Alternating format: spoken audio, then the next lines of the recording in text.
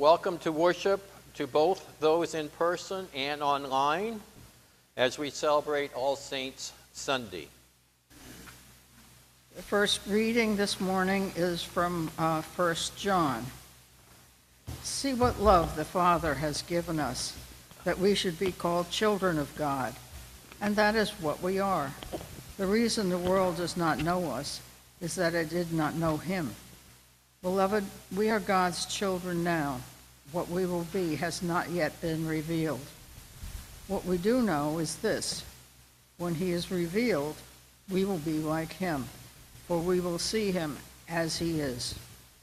And all who have this hope in him purify themselves just as he is pure. Everyone who commits sin is guilty of lawlessness. Sin is lawlessness. You know that he was revealed to take away sins, and in turn there is no sin. No one who abides in him sins. No one who sins has either seen him or known him. Little children, let no one deceive you. Everyone who does what is right is righteous, just as he is righteous. Everyone who commits sins is of the devil, for the devil has been sinning from the beginning. The Son of God was revealed for this purpose, to destroy the works of the devil. The second reading today is from Matthew 5. When Jesus saw the crowds, he went up the mountain, and after he sat down, his disciples came to him. And he began to speak and taught them, saying, Blessed are the poor in spirit, for theirs is the kingdom of heaven. Blessed are those who mourn, for they will be comforted. Blessed are the meek, for they shall inherit the earth. Blessed are those who hunger and thirst for righteousness, for they will be filled. Blessed are the merciful, for they will receive mercy. Blessed are the pure in heart, for they will see God. Blessed are the peacemakers, for they will be called children of God. Blessed are those who are persecuted for the sake of righteousness, for theirs is the kingdom of heaven. Blessed are you when people revile you and persecute you and utter all kinds of evil against you falsely on my account. Rejoice and be glad, for your reward is great in heaven, for in the same way they persecuted the prophets who were before you. The word of God.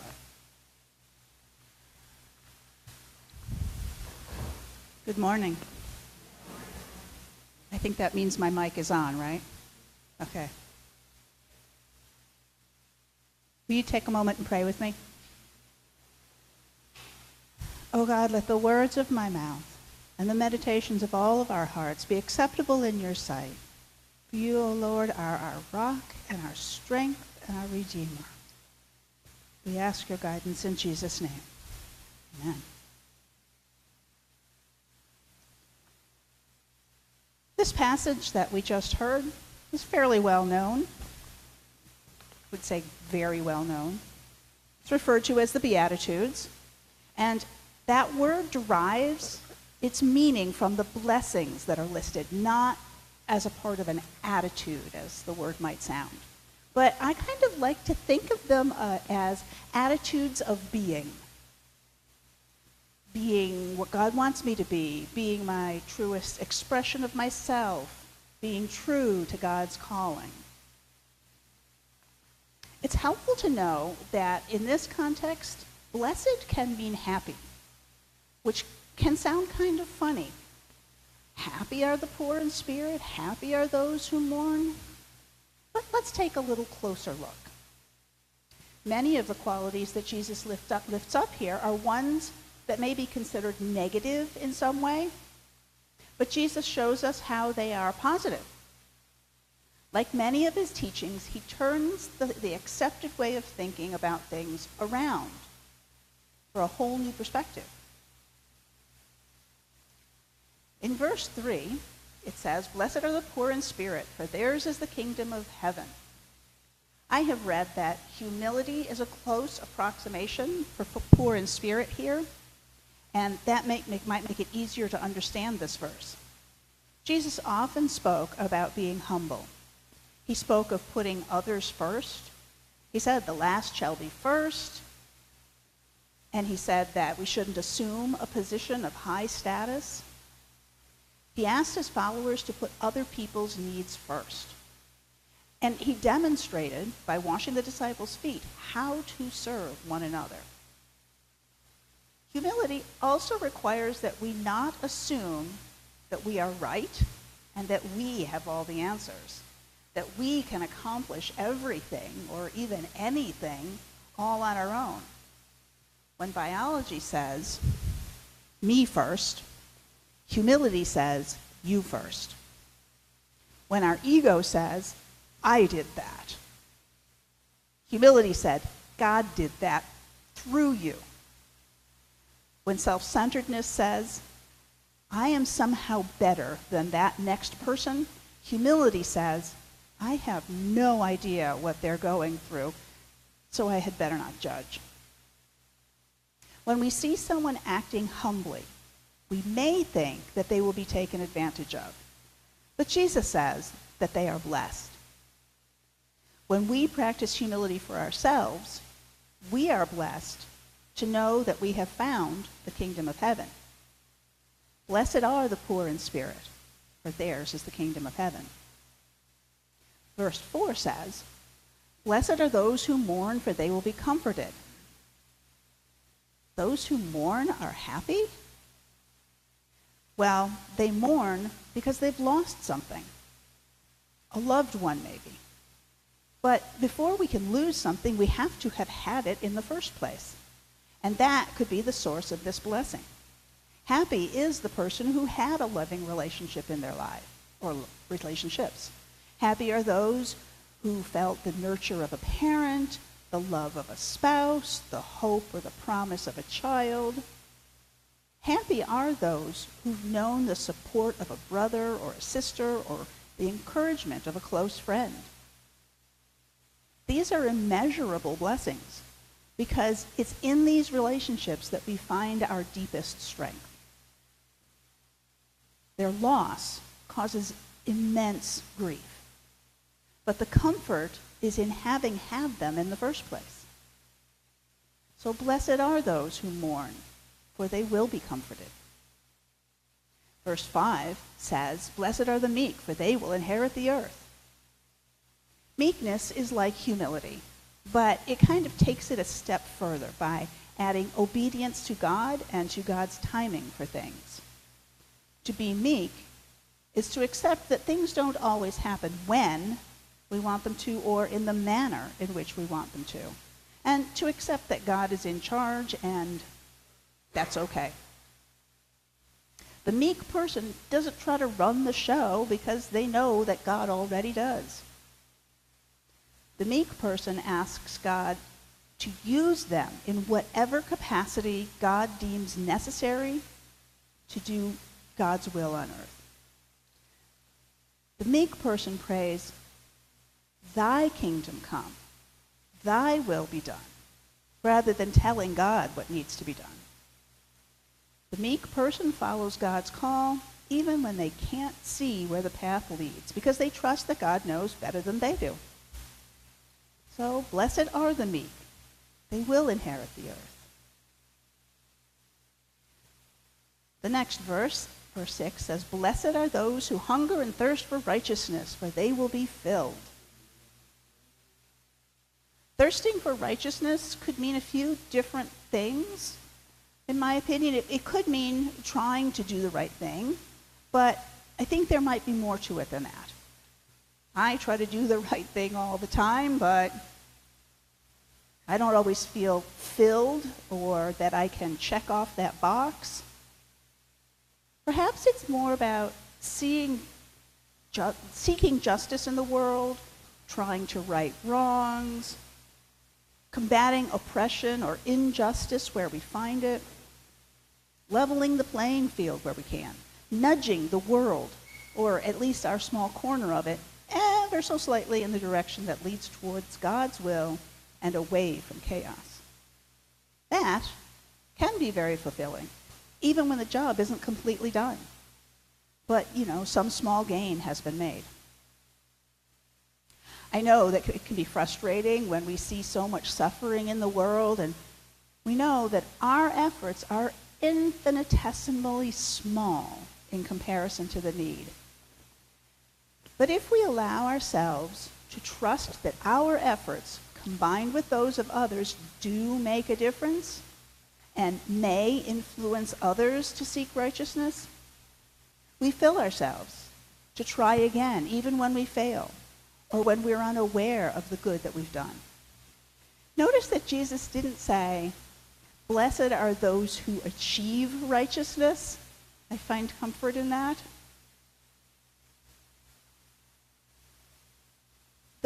He said, those who hunger and thirst for it.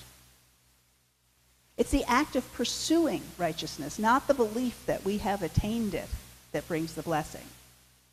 Blessed are those who hunger and thirst for righteousness. They will be filled. Verse 7 says, "Blessed are the merciful, for they will receive mercy." Being merciful is more than an act of benevolence. It's a whole different outlook. Acting merciful benefits the one on the receiving end of the mercy, but being merciful can impact us just by the practice of it. In this way, mercy is kind of a BOGO. You know what a BOGO is? Buy one, get one free. Both the giver and the receiver benefit. Being merciful to others does two things. First, it acknowledges that situations are complicated. And a transgression might not be as simple as it seems. It brings with it an attitude of curiosity that wants to find out what caused someone to cause harm. It doesn't remove accountability, but it seeks to understand the situation more fully. It puts aside assumptions about intent or motivation and asks, how can this be prevented in the future? Mercy is very forward-looking. And we also show mercy when we help others regardless of whether we believe they deserve it or not. Mercy takes the judgment part out of the formula when deciding to offer help to someone, like feeding the hungry, or sending Christmas cards to inmates, or providing meeting space for a 12-step group. We don't have to wait for someone to injure us to be merciful. We can look for opportunities to serve others that might just break a cycle that perpetuates violence in some way. We can be proactive in our mercy. The second benefit, and I would argue the more important one, is that being merciful shows gratitude for the mercy that we ourselves have received from God. When we're merciful to others, we mimic God's mercy. If we stop to ponder all the ways that God has been merciful to us throughout our lives, how can we not be motivated to at least try to follow that example? To fail to be merciful when we've been shown immense mercy is at a level of disrespect I'm not fully comfortable with. Sometimes the person we need to show mercy to is ourselves. If we believe that God has been merciful to us, and we're not merciful to ourselves, aren't we basically saying that God is wrong? I don't want to say that. Blessed are the merciful. They will receive mercy. Verse 8 says, "Blessed are the pure in heart, for they will see God." To get a better handle on pure in heart, I think we need to ponder the opposite. What's the opposite of pure in heart? Well, maybe it's impure in heart. What are some impurities that can taint our hearts? Things like envy, ambition, self-centeredness, greed.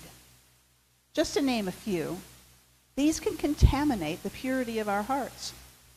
It's difficult to overcome all the temptations of the world, but knowing the importance of having a pure heart may help us avoid situations that add these artificial ingredients. to the organically pure heart that God would have us have. When I think of purity of heart, I have an image of, in the Olympics, the snow, the skiers, and they do the slalom, the race where they have to swish back and forth. I think of avoiding impurities, like being an Olympic slalom skier, going down the hill, constantly swerving and turning to avoid all the obstacles. Here comes greed, swerve to the left. Here comes self-centeredness, swerve to the right. Overcoming the temptations of life leads to a clear path to God, but it's not a one-and-done type of deal. When we overcome today's challenges, that just means we get to wake up tomorrow and find some new and exciting challenges to overcome. Swerve and avoid one gate, and you get to swerve and avoid the next one, and the next one, and the next one until the race is done. Yes, blessed are the pure in heart. They will see God. Verse 9 says, "Blessed are the peacemakers, for they will be called children of God." You may recall in the story of Jesus' birth, in the Gospel of Luke, chapter 2, the angel Gabriel comes and makes that great speech to the shepherds about a Savior being born. And then, right after that, in 2 short verses, it says, "Suddenly a great company of heavenly hosts appeared with the angel, praising God and saying, 'Glory to God in the highest heaven, and on earth peace to those on whom his favor rests.'" From the very moment of Jesus' birth, the message has been about two things: praising God and bringing peace. He often greeted people with the word shalom, which means peace. He often taught and demonstrated ways to work towards peace in the community, in relationships, and in oneself. And so it's not surprising to me that he would lift up peacemakers for a special status designation. To be called children of God is both a great honor and a tremendous responsibility. Notice that Jesus didn't say, "Blessed are the peaceful," but "Blessed are the peacemakers." Peace must be built one grain of sand at a time, one interaction, one situation, one system, one policy at a time. Parents, you ever have kids and you could just say to them, "Play nice," and that'll do it, right? No. Anybody who's been around children, teachers, parents, no, you can't just say "play nice" and that's enough. They need constant coaching and instruction to build responsibilities, build relationships, build skills, and maintain those relationships that benefit themselves and others.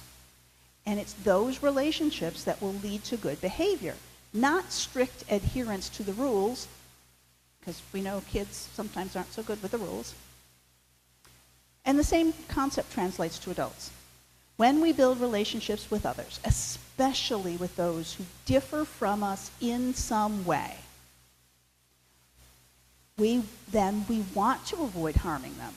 We want to advocate for their well-being and validate them in the eyes of others around us. All of this is peace building. All of these one-on-one connections is a part of peace building. Peace talks, between nations or armies, those get the headlines. But the real peace building happens on a much smaller scale. One person reaches out to another person, to another person, to another person, and it builds. If God is the ultimate peace bringer, then when we get involved, we are participating in the family business. And this is a business that I want to be a shareholder in. I don't need to be the CEO. That job is already taken. But I'm quite happy to have a workstation and a company ID and a business card. And, oh yes, work from home definitely is an option here. It's a family-owned business, but the good news is anyone can be adopted. Anyone can get, wait for it, a piece of the action. So yes, blessed are the peacemakers. They will be called children of God. Verse 10 says, blessed are those who are persecuted for the sake of righteousness, for theirs is the kingdom of heaven. If we try to live out these attributes, we will probably take some flack for it. Maybe a lot of flack. We may be taken advantage of. Others may try to lead us away from these ways because our positive actions maybe make them look bad. If we offer mercy, we may hear complaints of unfairness. Seeking peace or justice might threaten an existing power structure. But all of these difficulties are blessings because they show us that we are on the right track. Maintaining the status quo might be an easier path, but the path to the kingdom of heaven may have some speed bumps and some slaloms to steer around. And we will surely stumble from time to time, but it's a path worth taking anyway, if seeing the kingdom of heaven is the reward. So yes, blessed are those who are persecuted for the sake of righteousness. Theirs is the kingdom of heaven.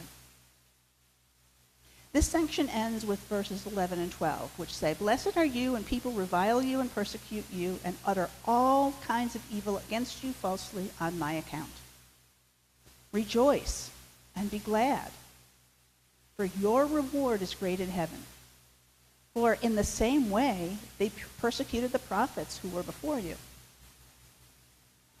Across the ages, prophets have tried to lead people in the direction of God with mixed results.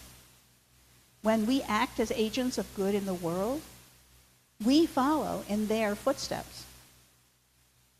They may have been ignored, slandered, or even killed, but they persisted anyway. We're not doing a new thing here. We're joining a long line of people who have attempted to follow God's ways. Some received accolades. Many did not.